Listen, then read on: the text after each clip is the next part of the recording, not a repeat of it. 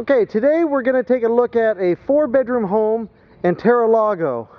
This home sits in Indio in a great development that centers around a main lake that's just about a half a block from here. This home is on a quieter street within the development, and it is in excellent shape. It is a short sale, so as we go through it, you're going to see the remnants of people who are living there. And while the house has excellent qualities to it, don't be dismayed by just the signs of life. The people's possessions are in the house right now, and we're going to be polite as we go through. I'll make some subtle comments about things, but all in all, I think you're going to see that this home is in great shape, and with just really a maid service and maybe some freshening up on the paint, you've got a great place to move into and live, or to rent out as an income property. I'm going to do a quick pan here of the neighborhood, so you can see everything is kept very uniformed, excellent condition. The cars of the neighbors are all recent models.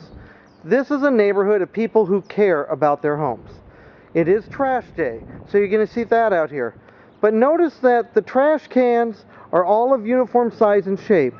It's all set up by the waste disposal company out here in the desert. And what that does is it provides conformity and continuity to the neighborhood so it remains nice. Now, let's go inside and take a look at this home. As I mentioned earlier, it's in great shape. It's about a 2,700 square foot home, a 4-bedroom, 3-bath, 2-story home. It has a nice sized backyard, okay? And we're going to see things that need to be improved on it, maybe just maintained or freshened up, but we're also going to see some great bones going inside there. Oh, they have a cat. But I want to show you just some things, okay? Like this here. Some people would call this a bit of a mess out front. But obviously, this family cares enough to take their shoes off before they go into the house. The cat just tried to go outside on me. I have to get the cat back inside. There we go. I don't want to have a problem with that. There we go. The kitty's back in. Okay. Whew. We're in the living room. The cat is their only pet, by the way, and it's a very clean cat.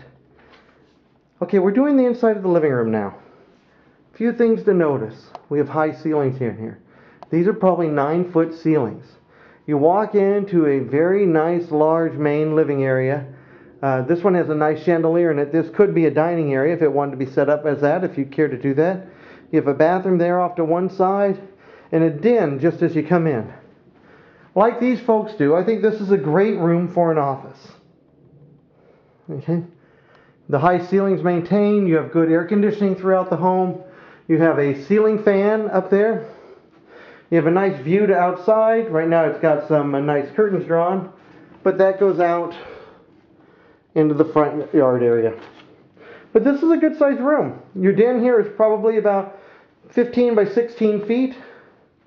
You got nice double doors that lead into it off the front living area.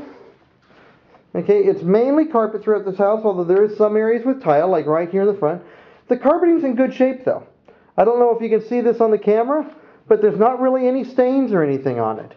I think, perhaps with just a vacuum, definitely no more than a steam cleaning, you could keep these carpets if you wanted to rent this place out. You have lots of windows for lots of light in here. You'll also notice as we go through here, it doesn't really show up in here, but on all these windows are very nice mini blinds. Not mini blinds, like 1-inch blinds, maybe 2-inch blinds. Done in like an imitation wood. They're plastic, but white blinds that are done throughout the whole house. They're in excellent shape. I've taken the time to go through the entire house and lift them up on the window so you can see how much light comes in. Now also off the main area is a little area with cabinets for a little hall, giving some separation to a quarter bath here. This here is just a toilet and a sink, okay, with a mirror put up in it. And while it does have, again, the trappings of life, you'll see they've got their stuff in here. Notice that they take the time to put down a floor mat. The tile that's in here is in great shape. Even the grout within the tile is in clean condition. The sink is in good condition. The mirror is in good condition. This room could probably even go without painting, but if you're going to paint the rest, you probably will it too. But again, just proving that even though they're living in it, and they've probably given up on this home staying with them, that's why they've got it up for a short sale, they are still maintaining it. In the living room area, okay, this would be like the family room area. You've got a fireplace in it. You've got the high ceilings continuing in it. You got your entertainment area. There's a ceiling fan. All of those there, those cabinets over there are built in. Okay, so you have a nice TV and entertainment area. Okay, to keep all your TV and your VCR or DVD player. VCR is getting a bit dated these days. DVD player, Blu-ray, whatever it is you have. And notice the kitchen. This is the great room. Okay, the great room is half tile.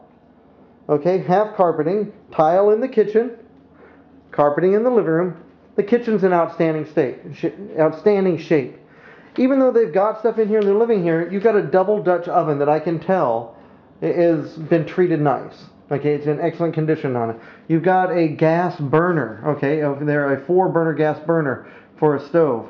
You've got a double sink. Okay, right down in here. There is a dishwasher. Okay, as we go to this side. The cabinets are a stained wood, and the wood is still in nice condition on all of the cabinets. Okay, so the kitchen really needs no refurbishing as far as I can tell by my visual eye, just a cleaning. Okay, and you're good to go. So your investment dollars in that area are next to nothing. There's a laundry area that goes out to the closet. Well, why don't we go ahead and take a look at that real quick. So you got room for a washer and dryer. You've got some laundry cabinets up here so you can keep your soaps and stuff. There's a sink there. You got some counter space to work with so when you're folding or loading your laundry. This door leads out to a very large 2-car garage. Some might even call this a 4-car garage because of the length. This garage is probably 30 feet in length. They have some things in here, but not a ton. About 30 feet in length, 2 cars wide. So you might be able to get 4 small cars in here if you wanted to. Not that most people would, but it does give you an idea of how much space you have to work with. There's a door that leads off to the side of the backyard. We'll explore that when we go through the backyard here in just a minute. Hey, meow meow. Kitty cat. Well, she's out in the garage. I'll check on her later. Perhaps that'll make it easier for me to do this part of the video. We're going to go outside and then we'll go upstairs. Outside, you've got a nice big sliding door here. The screen is off. Oh, here, maybe I need to unlock it. The screen is off, so that will either need to be replaced or fixed or whatever. The cement out here has lost a lot of its paint. It looks like somebody painted it kind of a dark red color, kind of a tomato color at one time, and it's become chipped. So that will need to be repainted. The backyard is in good shape. It just really needs a good mowing and maybe an edging to it. There's a large area here for plants up on the top. It does need to be weeded, but you have a lot of different landscaping already in there. I'll tell you, a gardener with a half a day's work for 2 men or a full day for one could do wonders with this. It is a nice thing. The house itself back here, it's in great condition. Okay? I don't think you need any exterior paint on this house. I did notice some stuff on the front door that maybe you'd want to do, but all in all, I mean, I don't think you have to. Just really, if all of these folks' stuff was out of here and this backyard were cleaned up, it would be a showpiece. The walls are nice size. That lowest point right there is probably about 6 feet, 6.5 feet tall. You go up to about a 10-foot or so fence up there. Behind you is a street with a nicely landscaped walking area. You'll see it when we go upstairs. We can look at it from the master bedroom. But that gives you an idea of what this backyard is back. One more here just at eye level, so you can see the plants going all the way down. We'll continue turning to the right. Let's go back inside and go upstairs. Step inside here. You really feel the size of this home when you get it. It's not a chopped up floor plan or anything. 2,700 square feet, all usable living space. That's just a little closet door there. We're going to go upstairs now. You can see those blinds up there. I don't know how well we can focus on them. But those are the type of blinds that are all through the house. Okay. As I mentioned, I've just opened them up on the windows. Nice big open ceiling here. I mean, if you go from ground floor, that's probably 25 feet up. You come up the top of the stairs, and there's again kind of a den area here. If you had kids, you'd probably make this like what these folks did. This could be a playroom area for the kids. If you had adults living here, this might become a second computer area or something like that, or if somebody had a project or a hobby. We'll go to the left here first. This room is obviously the girls' room. Okay, it's painted pink. I think you can see that on the video. Good size. Probably about 10 feet by 12 feet, maybe 12 by 14, somewhere in there. You've got a walk-in closet. Not a huge one, but plenty big enough for one person. And if you had 2 kids in here, they'd be thrilled with this much closet space. Again, the mini blinds. That gives you a better view of them right there. And I keep saying mini blinds. 2-inch imitation wood blinds, plastic blinds, but all on white. Very nice quality, very nice condition. You'll see this on one other door in here also. They put a lot of stickers on it. So that either needs to be sanded down if it can be done, or the door replaced. There is a cost there, but not a lot. The doors are nice that you have here, so you may want to try just sanding them first. To our left, as we go through, we have a bathroom. You've got a dual vanity sink. Again, needs a cleaning, but in good condition. Nice lighting up over the top. Turn them on there. Woohoo! Okay. Cabinets in excellent condition on it. Floors, still in nice shape. Notice they put rugs down in the main areas where they're going to stand.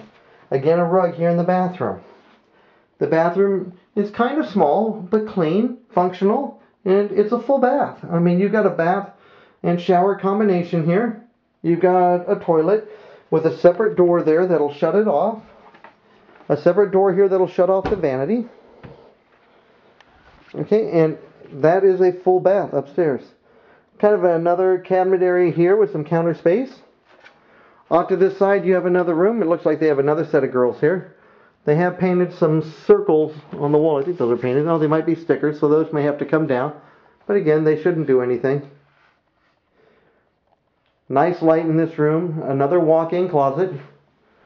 Notice that we've got another ceiling fan in here. Those have been in several rooms throughout the house. I may not have pointed it out in all of them. But what I'm not seeing here, I'm not seeing any holes in the wall. Okay, I'm not seeing dents in the floorboards or anything like that in it. Nothing more than a cleaning and refreshing of paint would do to make this house brand new again. The door here, you can see the stickers again. Second door like that. So yeah, you're going to have to sand that a little and repaint it. As a matter of fact, I can see some of the stickers have come off here. So you may sand that and repaint it, but those are nice doors. Those are good wood. Here's another door, or another bedroom, I should say. Nice bedroom, ceiling fan. Again, staying with that theme, the rooms seem to be between 10 and 15 feet square. Another window, and these windows off the front here, you're looking out into the street view. But you have a nice neighborhood. I mean, what's not a light to look at? Little light into your life. Some way to look out onto the world. Let's go back this way now. We've looked at 3 bedrooms, 2 dens, 2 living rooms, a dining room area, a kitchen, master bedroom. That's where we're at right now. Master bedroom right now has a large window looking out. This is a bigger room. This is probably 15 feet by 20 feet. Okay. Carpeting has remained good throughout the house. You say, well, you got cable in here. You have a very large bathroom. As we go into the bath area, to the left is a toilet with a separate door. So if somebody needs privacy going to the bathroom, you can do that. You do have a shower here, a separate shower from a tub. It's not a jacuzzi tub, but a deep soaking tub. And again, nothing more than a cleaning that it would take to make it work. I don't know if you can see this on the doors, but there is kind of some calcium deposits and water spots on them. So the shower needs a good cleaning. But there's nothing chipped or nothing broken here. Really, just asking the maid to concentrate that, or the cleaners, the Mary Maids, whatever you do for it, could make that entire shower brand new again. You get nice views. One of the things here that's nice now, a lady may want to shut this window because you're looking into your neighbor's backyard over there, which, by the way, notice, it's in nice shape. Those people even care about their backyard. Across the back area, there's that street and walking path that I talked about. So you do not have a neighbor right on your bath looking into here. Notice the homes over there. Those are in great shape. Those are some very nice homes and apartments over there. The lake, I believe, is right on the other side of that wall right there. So if you were to go out, you're that close to it. And it's a nice lake. Okay, so there you go. Part of the master bath. We'll turn here. There I am. Hey, how you doing? You got a double vanity sink here, about 7-8 feet long, a mirror that fills the whole thing. Those double kind of Hollywood lights, I call them, up over the top. Okay, a large closet, very large, probably about 10 feet by 8 feet inside there. Multiple layers of clothing racks that you can do in there. Plenty of room for a husband and wife, or for some of you that may just be the wives or just the husbands. Some of us are more clothes horses than others. But this is a nice place again. Now we're getting kind of long on this video, so I'm going to just real quick do a last view here.